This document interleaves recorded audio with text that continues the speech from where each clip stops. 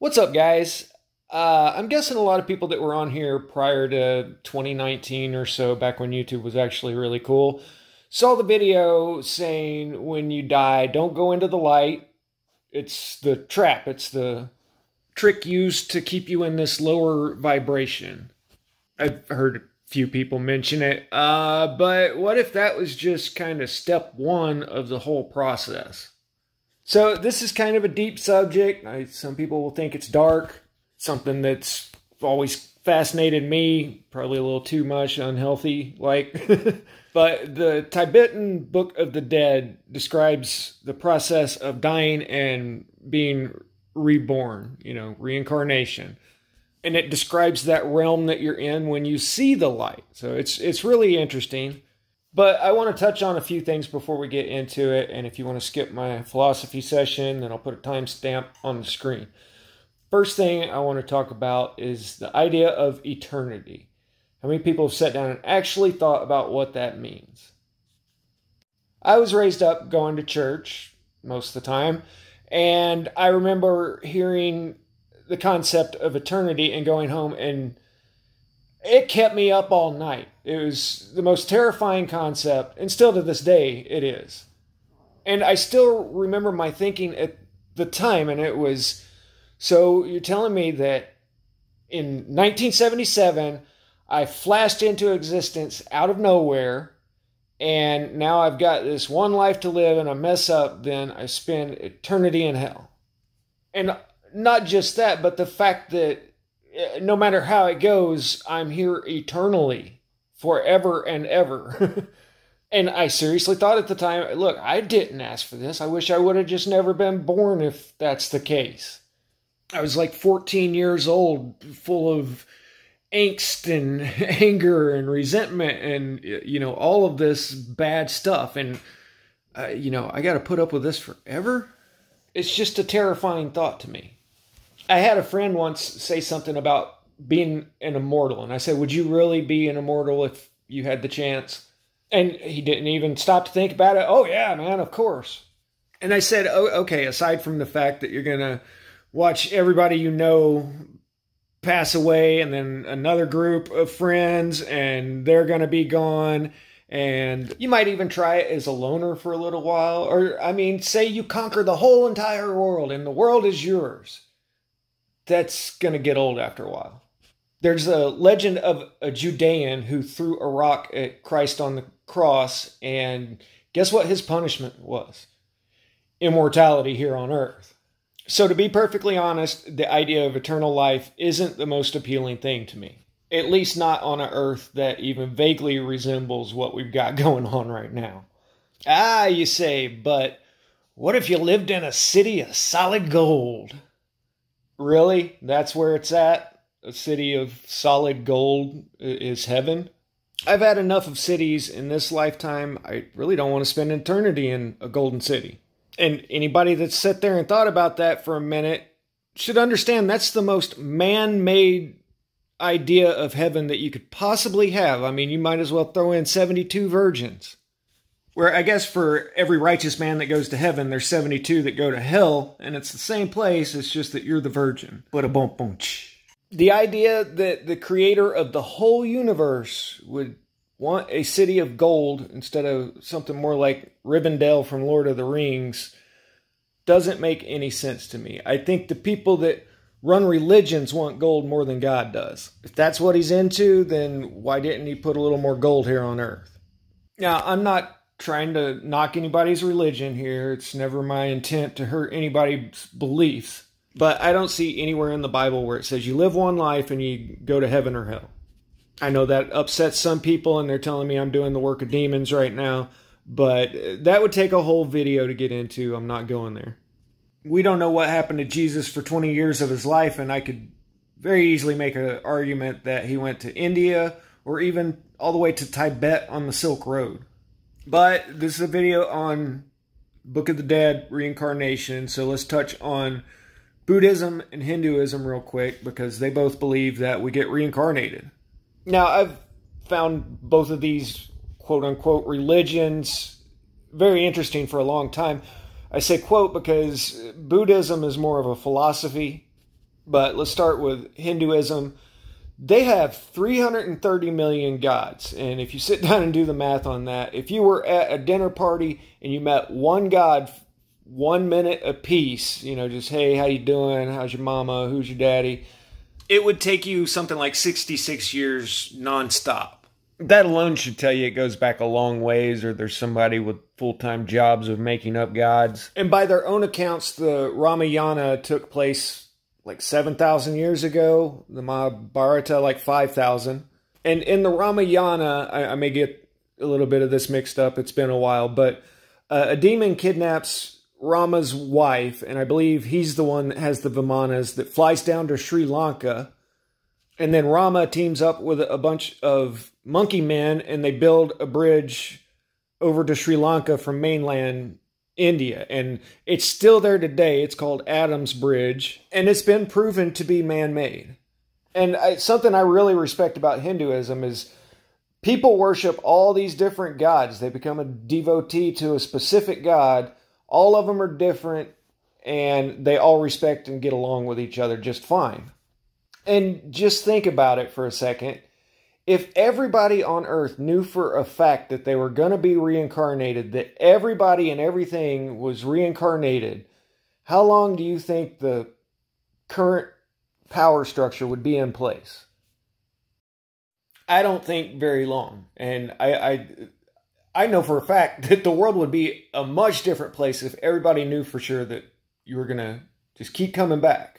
So this isn't an idea that works very well for the people that control everything. It's also crossed my mind that with all these strange ceremonies and rituals we see, that, hey, do some people out there have the power to be able to reincarnate over and over and keep their memory? That's just a thought. But honestly, with Hinduism, I can't believe that they haven't revolted completely against this system yet. The Bhagavad Gita is the story of Arjuna, who is in the middle of a war with his cousins. But we're talking kingdom against kingdom. And he's out on the battlefield. He's all distraught about it. He doesn't want to go to war with his cousins and slay them. And turns out his charioteer is Lord Krishna. So a very brief wrap-up of what happens is he stops time and shows Arjuna the cycles of life, how you're constantly being born, But Krishna basically tells him, look, don't worry about it. It's more important that you do your duty as a man and keep your dignity than going to war with these guys because, they're not going anywhere. You can't actually destroy anyone. You're just moving them on to the next lifetime. So if that were definitely the case, wouldn't it be worth it to spend however many souls it took to make the world a better place? I think a lot of things would change. I mean, there's maybe like a 1 in 4 chance that you're going to come back and live in an absolute squalor ghetto. I mean, even in America, you probably got a 50% chance of coming up in a single parent household. And ideas like, okay, we all want houses, but this one family gets to control all of these forest products, and we all want electricity, but another family gets to control all the electricity, in perpetuity would be gone. And more importantly, everyone would treat everyone and everything with more respect and compassion, which brings us to Buddhism, which says life is hard, life is pain, it's a long journey, so let's just all be nice to each other along the way. They call the reincarnation cycle samsara and say that you live thousands and thousands of lives in all different forms. Now, I've heard it described a couple of different ways, to where one way your soul basically evolves up through, I guess, the insect kingdom to the animal kingdom to being a human. But I've also heard it described as to where you can go back to the animal kingdom. But that is definitely regressing as opposed to moving forward to the higher realms. But that can take thousands and thousands of lifetimes. And I think the literal definition of nirvana is to blow out. You just blow out. You're done with this samsara. Another way I've heard samsara described is at your moment of death, For instance, if you're really angry, you might come back as an angry dog. But the overall concept is karma. You come back according to the deeds that you've done in your previous lifetimes. And to me, it does seem like a good system of cosmic justice. A lot of us have some baggage packed up and have had pain and suffering in this life. Now, just imagine if you had 1,000 lifetimes of all that pain and suffering in your head and in your heart right now. Honestly, to me, the idea that you die and get a brain scrub and get to start over fresh in life is a mercy. You make your mistakes, you make some achievements, but you're not quite there to that next level yet, so why don't you try again? And oh, by the way, you're forgiven for everything that happened in your last life. You're not going to remember it. That's one way of thinking of it. So it's got its merits, if you ask me. And it's also got a bunch of people that say that they can remember those past lives. And I'm not talking about somebody that says, I was Cleopatra, then Joan of Arc, and now I sell hot dogs. Supposedly, the Dalai Lama is the same person over and over. I'm not going to get into that. It's been corrupted by the double CP, but there are a lot of lamas that say that they can remember past lives. And then you have stories like this kid who was evidently a pilot during World War II, and he remembers the old crew, and he knows all these details that a little kid would have no way of knowing. But there's a lot of things out there that the most obvious answer is that it's reincarnation. I guess you could argue genetic memory or all these things, but the most obvious answer is reincarnation. And now, if that is the case, and people can remember their past lives like these lamas, well then, can some of them remember what was happening in between lives? And after the world's longest intro, that brings us to the Tibetan Book of the Dead. It goes into detail about all the different phases you go through, and whether or not you should go into the light. It's pretty trippy. Not gonna lie. Just to put it in kind of a nutshell. First off, they're kind of having a priest whisper in your ear so that you know that that's what happened to you and that you're actually dead. Otherwise, you might not realize it on your own. Basically, you're in a realm of pure consciousness to face your demons according to your karma. You will be drawn towards what you deserve for your next life. If you've been really bad, then when you're coming by the hell realm, it will draw you. You'll be compelled to go there. In Buddhism, you can still mess up so bad that you get thrown in a hell realm. And I've even heard it said that it's likely that most of us have already been there a couple times. But there also seems to be several opportunities to transcend to higher dimensions. And I want to show you guys just how different our cultures are in regards to your mortal remains. I heard about sky burials a long time ago and didn't really think that much about it. They literally feed you to the birds. They're sometimes 20,000 feet above sea level with nothing but rocks around. But I guess the bones are tough on the birds, so they grab a sledgehammer and help out. And that's just a trip to me, and I'm sure a lot of you. Could you imagine doing that to somebody that you knew and cared for? Well, I'm sure they have designated people, and it's not a family member, but still, it's pretty brutal.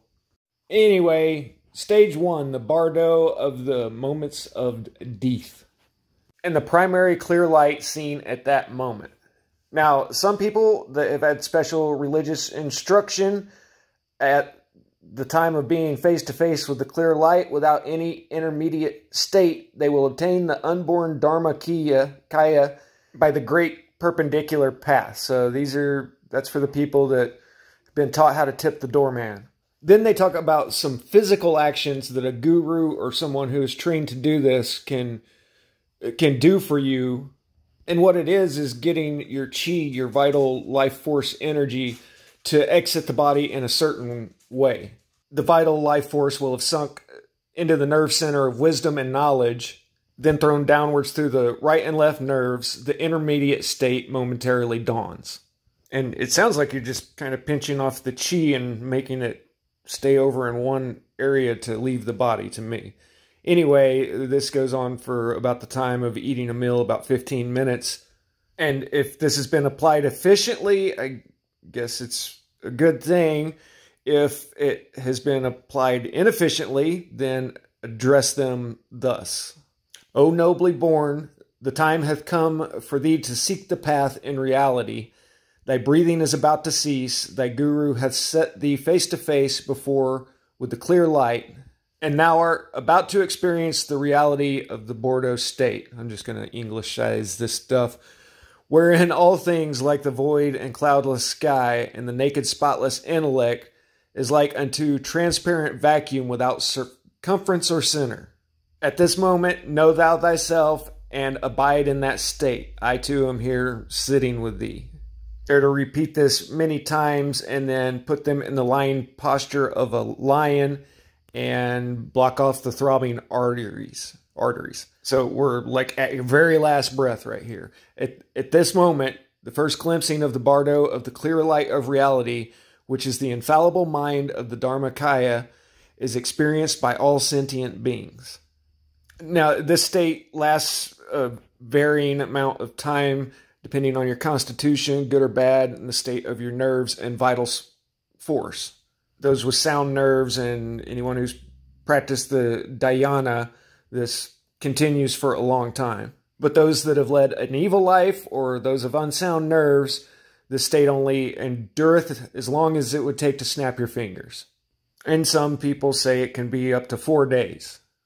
If, when dying, one be by one's own self capable of diagnosing the symptoms of death, use of the knowledge should have been made ere to this, before this. If a person is unable to do this, then a guru or a close friend should take the following steps.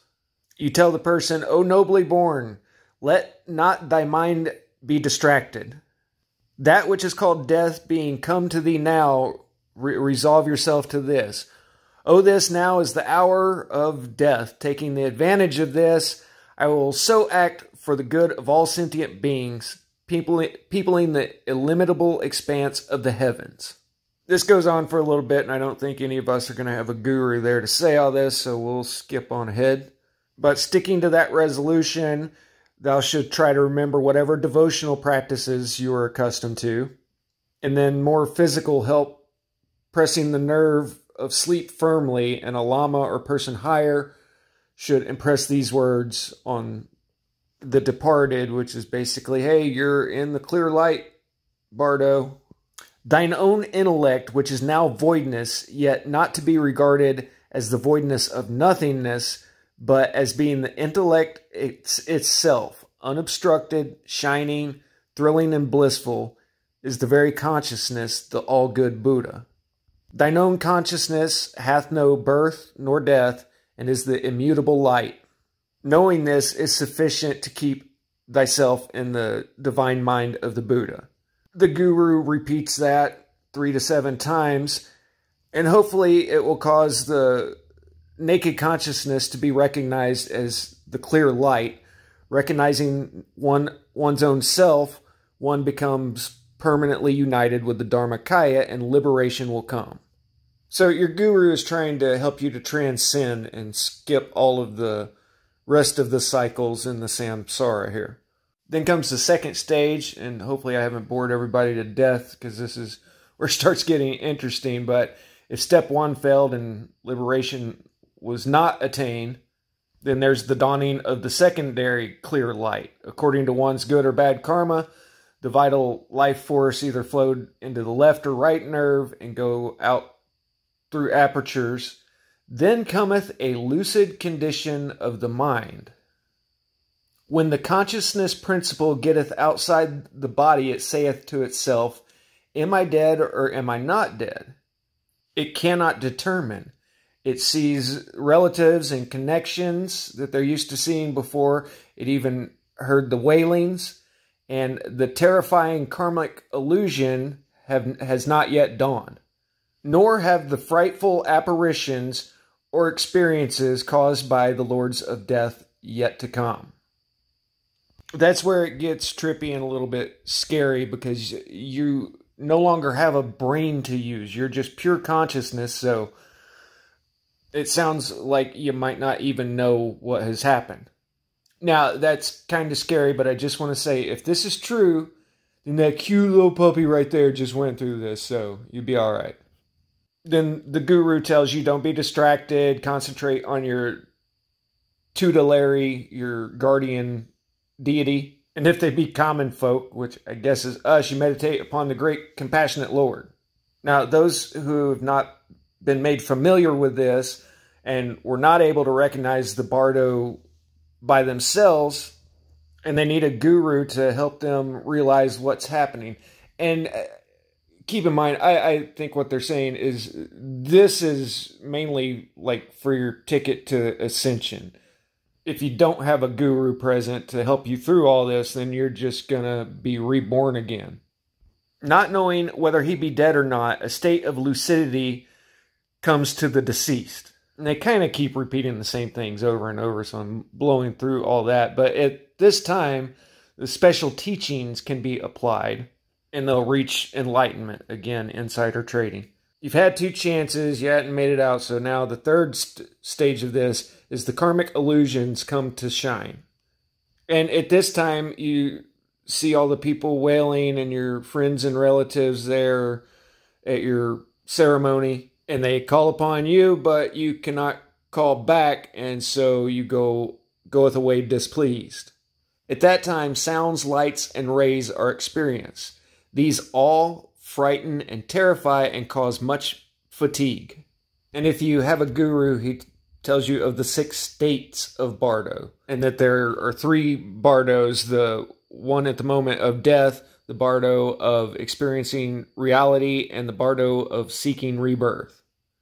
Up until yesterday, you've been through one of them, and you weren't able to grasp the clear light of reality. So pay undistracted attention, O nobly born. Do not cling in fondness and weakness to this life. Even though thou clingest out of weakness, thou hast not the power to remain here. Thou wilt gain nothing more than wandering. Be not attached to this world, be not weak, and remember the precious Trinity. I'll have to learn what the Buddhist Trinity is. O nobly born, whatever fear and terror may come to thee, forget not these words. Alas, when the uncertain experiencing of reality is drawing upon me here, with every thought of fear or terror or awe, for all apparitions set aside, may I recognize whatever visions appear as the reflections of mine own consciousness. May I know them to be of the nature of apparitions in the bardo. When at this all-important moment of achieving a great end, may I not fear the bands of peaceful and wrathful deities, my own thoughts' forms. Sounds a lot like you got to face your demons based off your karma. Now I'm thinking I want a guru to repeat these clearly, thereby whatever visions of awe or terror appear, recognition is certain. And forget not this vital secret art lying therein. When thy body and mind were separating, thou must have experienced a glimpse of the pure truth. Be not daunted thereby, nor terrified, nor awed. That is the radiance of thine own true nature. Recognize it. From that radiance, the natural sound of reality, reverberating like 1,000 thunders simultaneously sounding, will come.